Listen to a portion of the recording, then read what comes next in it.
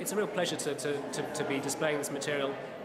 It's a chance to explore Aphrodite in all her various and complex ways, highlighting not only her beauty and desirability, but the extent of her domain and her power, reaching into corners that we don't normally typically associate with the goddess.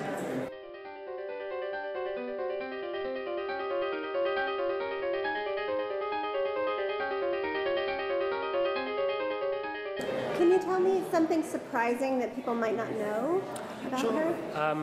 I think one of the most striking things is Aphrodite's connections beyond sort of love and sex and beauty. She is a goddess associated with taking care of sailors and has power over the sea. She's even associated in some cases with warfare and with battle. What are some of the pieces that you really love that are here? Pieces that I really love? Where to begin?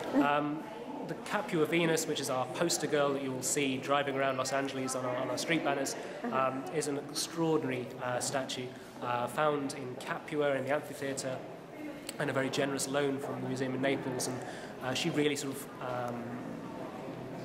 contains, sort of instills so many aspects of the goddess that we're looking at here in the exhibition. And how long does the exhibition run? The exhibition runs until the 9th of July. Okay, thank you so much. Pleasure.